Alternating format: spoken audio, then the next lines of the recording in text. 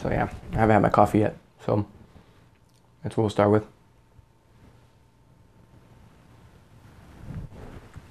Cuban coffee in the morning. That's needed. So everybody wakes up in the morning and they pretty much, the first thing they do is roll out of bed and check their phones. I've been trying to break out of that habit a little bit because it's like, it pretty much sets you up for anxiety throughout the whole day. But I guess this morning was just a little different because when I checked my phone, I got a message from a friend of mine on Facebook, and it said that he had checked in safe for the incident that happened in Las Vegas. I had no idea what that meant because, again, I woke up, so I had no idea what he was talking about. So I messaged him and I asked him, hey, what's going on?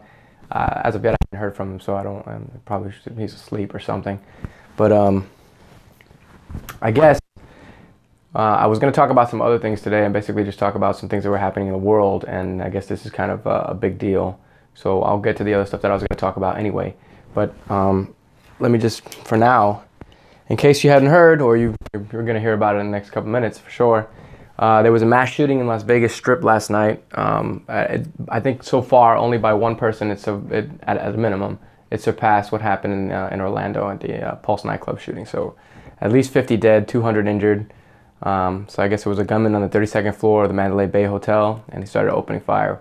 I watched the video this morning. Pretty much you could see other people like at a distance hearing the gunshots go off. So I encourage everybody to not like panic or jump to conclusions on what's happening, and let all the information come out, and let this not become a political device. So more information will come out about that later. I don't really have anything other than that, but I guess I was going to talk about like 5 things on the news today, and that just kind of went right to the top of the list. So I'm just going to stick with that. Like I was really going to actually talk about like 5 important things that were happening today, but really that just takes precedence. I mean, that's a huge deal. So if you have any family members who were there, or anybody who's doing anything, like happen to be celebrating some sort of event, birthday, wedding, whatever you have it in Vegas, and you know anybody, like, you know, my heart goes out to you, and prayers to be with your family and whatnot.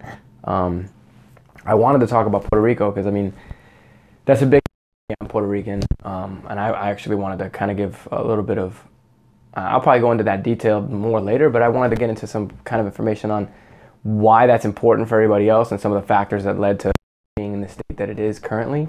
But I also wanted to say to anybody out there who, if you know any, I'm going to post a link right here to anyone who want to give donations, or if you want to find a way to help with the Puerto Rican relief efforts, or if you just want to donate clothes. I'm probably going to be sending some packages. I know some people in my neighborhood do the same thing. They're getting old clothes together.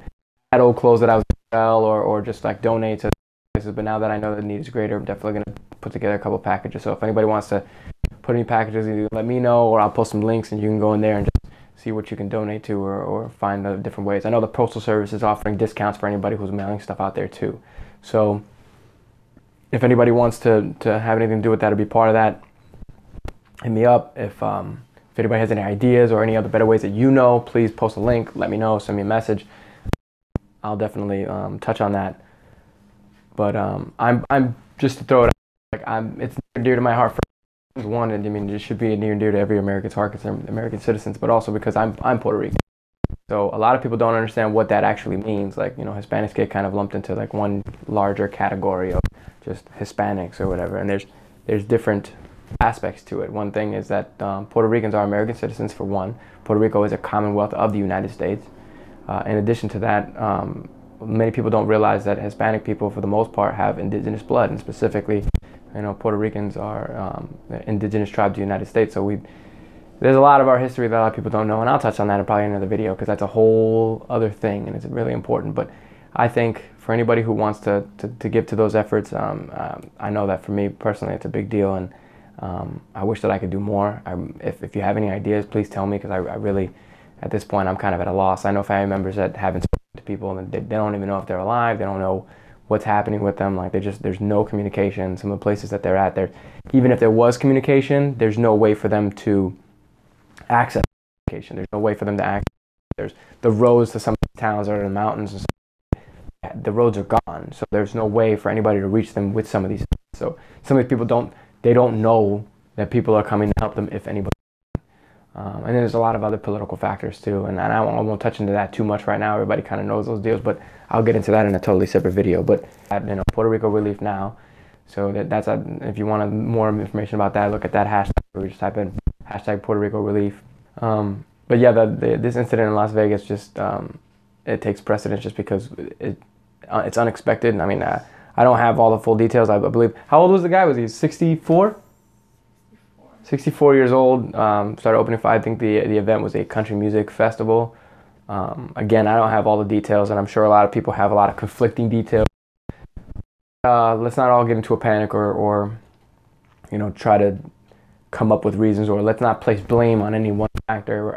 As it stands right now, it's one guy. We don't know, I don't know the intent or what the goal of this was. I mean, it could have just been one guy who was upset. I mean, don't really know. So let's not jump to conclusions and start placing blames on anything that we don't fully understand. And as the more information comes, more information on that. If anybody has any ideas you want to talk about, let me know. And I'm going to try to put out videos more regularly and try to do things this line where maybe 5 things to know for today or 10 things to know for this week or something like that. Because putting in these videos is a lot of effort, and it's also a lot of work, and it's just it's a lot for one person to do. And at the same time, I want to maintain communication with everybody and also maintain growth, but it takes a lot of work. So any help from anybody else on their end would be greatly appreciated. So hit that like button on this video, hit that subscribe button, a little bell thing for notifications when more videos come out, because we're going to be putting more out in the coming days.